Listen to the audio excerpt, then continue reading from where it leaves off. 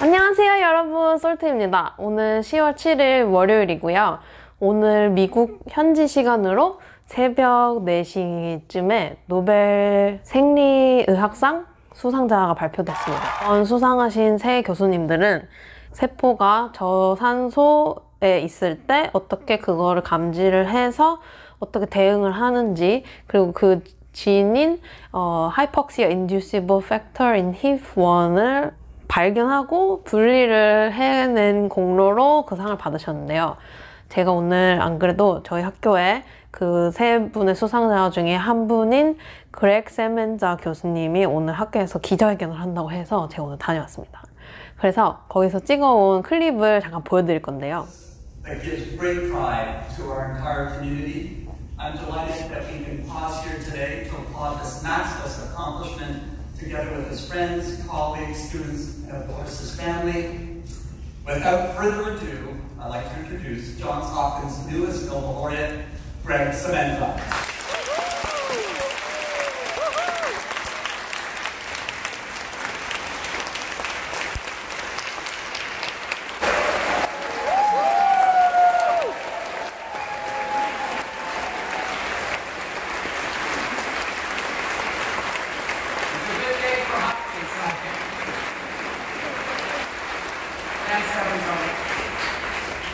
On the faculty or the staff here who helped me, and I've been able to do what I've been able to do here at Hopkins, and I really don't believe that I would have accomplished this anywhere else.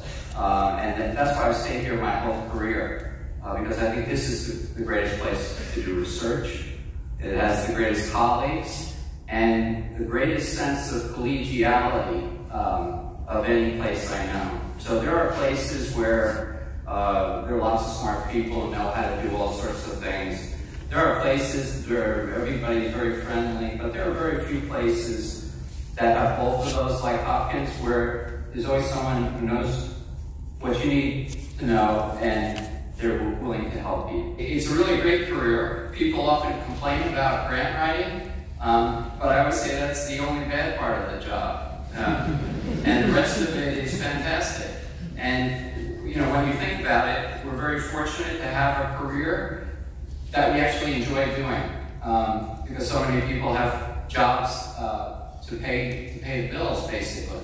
And people say, well, you work very hard, but come on, we enjoy every minute of it. So transgenic mice that express the human EPA gene with like I said, this is a award that's shared by everybody at Johns Hopkins, past and present, because I couldn't have done it without you all, including all of my trainees. I've just been really fortunate to have a long list of superb postdocs and graduate students and undergraduate students who work in my lab. And the great thing is that the students come and go, and every year there are new students. They remain young, and as long as they don't look in the mirror, there's no aging going on in the process. So I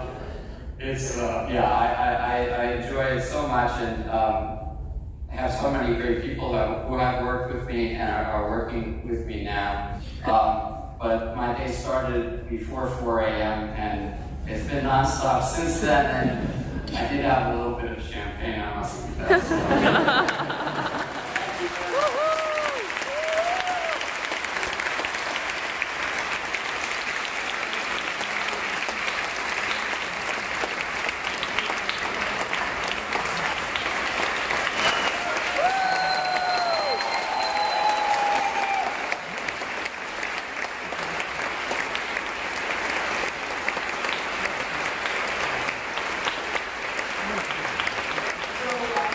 The first question, of course, it has to do with the call you got this morning.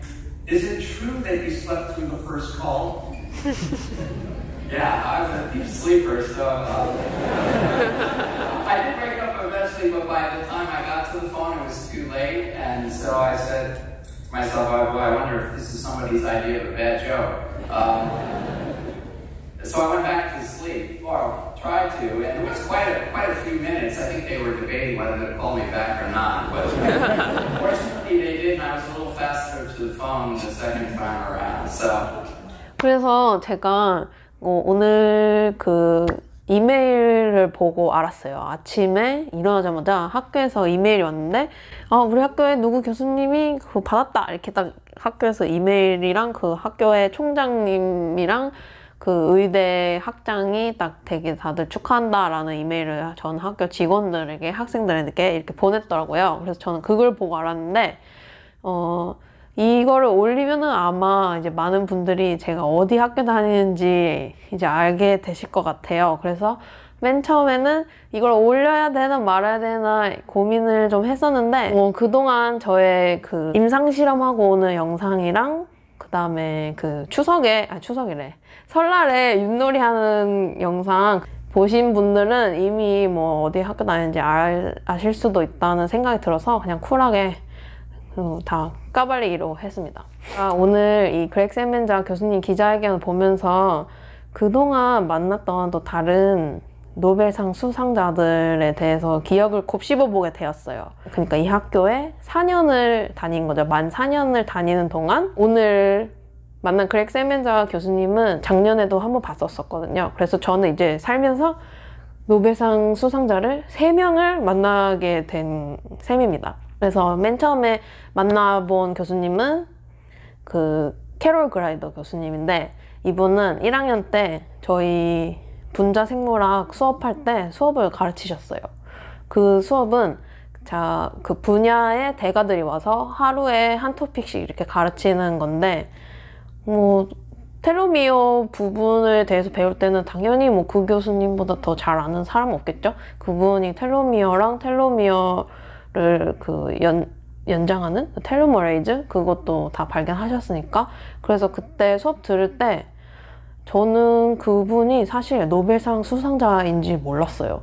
그리고 그때 한창 1학년 수업을 들으면서 되게 쩔어 있었기 때문에 막 거의 수업에 막 졸고 막 이랬는데 친구가 옆에서 막 제가 이렇게 졸고 있으니까 일어나봐. 그 캐롤 그라이더잖아. 그래서 내가 캐롤 그라이더 누군데? 이랬더니 She's the 캐롤 그라이더. 그래서 그 유명한 캐롤 그라이더를 모르냐고 막 이렇게 얘기를 하더라고요. 그래서 그때 바로 랩탑에서 이렇게 검색을 해가지고 보니까 노벨상 수상자라는 거예요. 그래서 이러면서 수업을 들었던 기억이 납니다. 되게 수업을 재미있게 잘 가르쳐 주시고 되게 인상도 되게 온화하고 되게 자애로운 미소를 이렇게 항상 띠고 계세요. 하루는 이것도 제가 1학년 때인데 이게 막 언제인지 하여튼 또 피곤했어요. 피곤한 상태로 그 되게 긴 복도가 있는 빌딩을 지나가고 있었는데 저기 끝에서 그 캐롤 그라이더 교수님이 걸어오고 저는 이 끝에서 이렇게 걸어가고 그때 또 늦은 시간이어가지고 복도에 우리 둘밖에 없었던 거예요. 제가 이렇게 서로를 향해서 이렇게 걸어오고 있었던 거예요. 그래서 제가 보고서 캐롤 그라이더 노벨상 수상자다 이런 식으로 막 되게 막 뭉클한 그런 눈빛으로 막 되게 부담스럽게 계속 쳐다보면서 이렇게 막 걸어갔거든요. 그랬더니 저에게 또 되게 인자하고 온화한 미소를 보여주시면서 지나가셨습니다. 그리고 그 후로는 한 번도 만나질 못했어요. 그리고 두 번째로 만나본 노벨상 수상자가 이 그렉 세멘자 교수님이었습니다. 이분은 저희 프로그램에 뭔가 야유회라고 할 수 있을까요? 리트릿이라고 학생들이 1년에 한 번씩 모여서 자기 포스터 발표하고 미니 학회 같은 걸 해요. 프로그램에서. 그때 저희는 키노트 스피커로 항상 좀 유명한 교수님을 초청을 해가지고 얘기를 듣는데 이분이 그때 레스커 상을 탄 지 얼마 안 된 후였는데 저희 프로그램 초대에 응해 주셔가지고 모셔서 얘기를 그때 들었었어요. 그래서 그때 학술적인 얘기는 많이 안 하고 막 인생 그리고 자기가 어떻게 이 히프1 알파를 발견하게 되었는지 그리고 자기가 포닥을 하면서 일이 잘 안 풀리고 있었는데 어떻게 잘 돼서 지금까지 커리어가 잘 이어졌고 뭐 포기를 하지 않고 뭐 하여튼 좋은 얘기를 많이 해주셨습니다. 영감이 되는. 그래서 그때 맨 처음에 자기가 히프1 알파를 퓨리피케이션 한다고 했는데 그때 밴드가 딱 나왔을 때 그런 엄청 신났던 그런 기분에 대해서 설명을 해주셔서 그게 기억에 남고 되게 유쾌하고 유머러스한 분이었어요. 그래서 그 좀 전에 그 보여드린 그 기자회견 영상에서도 보시면 알겠지만 사람들이 이렇게 한마디 한마디 할 때마다 막 빵 터지는 거 아닌데 아하하 이런 식으로 이렇게 웃고 있습니다. 그래서 되게 이분도 성격 좋고 유머러스 하셨던 것 같아요. 그래서 되게 좋은 기억으로 남아있는 분이에요. 그리고 그 다음에 마지막으로 본 분은 이분은 아주 프레시합니다. 저번 주에 만났거든요. 그 세 번째로 만난 분은 피터 에그리. 이분은 노벨상 타신 지 꽤 되셨죠. 저는 그래서 이분도 원래 오신다고 그랬을 때 잘 몰랐어요. 하도 예전에 노벨상 받으셨는데 아직도 되게 액티브하게 활동을 하시더라고요. 이분은 세포의 막에 물이 이렇게 지나다니는 채널인 아쿠아포린을 발견하신 걸로 유명하신 분이고, 그래서 뭐 다양한 질병의 연구에 다 이렇게 연결 지을 수 있는 그런 중요한 발견이었다고 합니다. 근데 저는 이분 노벨상 받으셨을 때 이때가 2002년인데 저는 중딩이어가지고 1도 몰랐어요. 이분은 이제 완전 할아버지예요. 할아버지인데 이분도 막 그때 어떻게 자기가 열심히 포닥을 하고 있었는데 뭐 가족들과 좀 시간을 보내고 싶어가지고 노스캐롤라이나에 멈춰가지고 거기 있는 다른 교수를 만나게 됐대요, 오다가. 그래서 그 교수랑 디스커션을 하다가 얻은 힌트로 아쿠아포린 연구를 시작하게 되었다, 뭐 이런 얘기를 해주시더라고요. 그리고 저는 그 토크 이후에 이분도 저희 그 프로그램 그 미니 학회에 오셨던 건데 토크 이후에 어떻게 해서 이분과 같은 테이블에서 점심을 먹게 됐어요. 완전 이렇게 그 한 3m도 안 되는 거리에 딱 옆 자리에 앉아가지고 이렇게 원형 테이블인데 옆 자리에 앉아가지고 얘기를 많이 나눴거든요. 근데 이분도 되게 학생들에게 영감이 되는 말씀 많이 해주시고 열심히 하면 뭐 잘 된다 이런 식으로 얘기를 많이 해주셔서 좋은 기억으로 남아 있습니다. 이분은 파킨슨병을 앓고 계신다고 해서 조금 막 천천히 말씀하셨는데 그래도 눈빛이 되게 뭐라 해야 되지? 되게 살아있다고 해야 되나? 되게 역시 노벨상 수상자라 그런지 몰라도 역시 좀 아우라가 있다 이렇게 느껴지더라고요. 아, 이분 또 재밌는 얘기 해주신 게 본인이 학교 다닐 때 제일 싫어하던 과목이 화학이었는데 왜 나한테 화학상을 줬는지 모르겠다 이렇게 얘기를 하시더라고요. 제가 이 세 분을 보면 공통점이 하나 보입니다. 그건 바로 나이가 많아요. 그리고 살아있어야지 노벨상을 받을 수 있거든요. 죽으면 안 줘요. 사후에는 안 주기 때문에 일단 장수를 해야 됩니다. 장수를 하고 그리고 나의 리서치를 설명할 때 뭔가 구구절절 이렇게 설명을 해야 되는 토픽은 주질 않아요. 딱 한 단어로 딱 만약에 후추 이랬을 때 아 맞아 그거 받을만해 그러면 받을만한 그게 있는 것 같아요. 가치가 있는 것 같아요. 거의 지금까지 수상자분들 보면 한마디로 다 저희가 되거든요. 그런 정도로 그냥 단어로만 해도 그냥 끝나버리는 그런 리서치를 해야지 받을 수 있는 것 같아요. 세 번째로는 이 만나뵌 교수님들 모두 아주 겸손합니다. 아주 겸손하고 오늘 그 기자회견 하신 그렉 세멘자 교수님도 첫 마디가 아 이렇게 존스 홉킨스 같이 다들 콜라보레이션을 하고 다들 친절하고 협업을 하는 이런 환경에 있었기 때문에 이런 좋은 결과가 있었다 이렇게 얘기를 하시더라고요. 그래서 보면 되게 겸손하고 항상 주위에 있는 사람들에게 감사하는 그런 마음을 가지고 있어야지 좋은 결과가 나오지 않을까 이런 생각을 해봅니다. 그래서 또 보면 한국에서 되게 노벨상 수상을 기다리고 있는 것 같아요. 도대체 첫 번째 한국인 노벨상 수상자는 누가 나올 것인가? 그리고 되게 자조적인 기사도 많이 봤습니다. 노벨상 시즌이면 한국은 박수만 치고 일본 사람들은 수상하는데 한국은 한 명도 없다.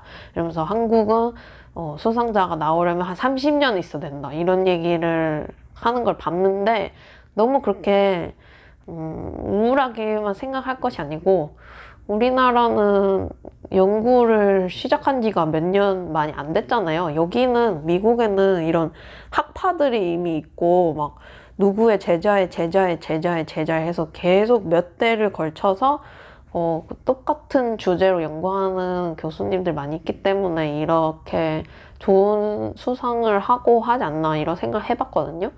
그리고 솔직히 오늘 학교 캠퍼스에서 제가 보고 느낀 건데 우리나라에서 만약에 노벨상 수상자 나왔으면 학교 캠퍼스 마비됐을 거예요. 막 그런 방송사들 다 오고 막 일반 시민들 다 구경하러 오고 해서 막 마비됐을 것 같은데 오늘 그 기자회견 하는 곳에 그 강당에는 사람이 많긴 했지만 겉에 그 밖에 거리에 지나다니면은 오늘 뭐 노벨상 수상자가 여기 안에 들어있나 싶을 정도로 되게 한산하고 아무런 그런 호들갑 떠는 그런 게 없었어요. 그리고 막 다른 동료들한테 얘기해보면 그분 되게 열심히 해서 잘 됐네 이렇게 정말 우리 같은 학교의 일원으로서 자랑스럽다 이 정도로 생각하지 막 그 사람은 애국자고 우리나라의 자랑이다 막 이렇게 생각하지는 않는 것 같더라고요. 그러니까 그냥 묵묵히 열심히 일한 개인에게 주는 상이라고 생각하고 이걸 못 받아서 막 한국의 과학의 수준이 후지다 뭐 이런 식으로는 생각 안 해도 될 것 같아요. 그러니까 이 영상을 보신 모든 과학자 여러분들 우리도 장수를 해가지고 꼭 노벨상을 타도록 합시다. 그러면 저는 다음 영상에서 또 재밌는 얘기 썰을 들고 찾아오도록 하겠습니다. 그럼 모두 다음에 만나요. 안녕.